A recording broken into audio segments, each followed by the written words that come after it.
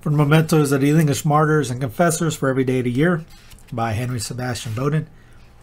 June 21st, Fetters, Unloosed. The Venerable John Rigby, layman, 1600. At the next assesses, he again refused to go to church, and the judge ordered his feet to be put in irons. A strong pair of shackles, which the confessor kissed and blessed with the sign of the cross, were then riveted on his legs. The next day, as he stood at the sessions house, the irons fell off his legs onto the ground, at which he smiled and begged the keeper to rivet them on faster. The keeper did so with all care, but again they fell.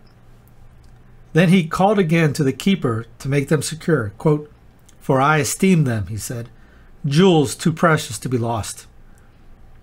But the keeper's man, being much amazed, refused to put them on again, so another was ordered to do so. Then Mr. Rigby, remembering that the Catholic maid called Mercy had that morning told him that in the night she saw in her dream his irons fall off his legs, said to the keeper, quote, "Now the maid's dream is found to be true." He added he hoped it was a token that the bands of his mortality would shortly be loosed, and so it was proved. He won his crown, June 21st, 1600, St. Thomas's Waterlings, London.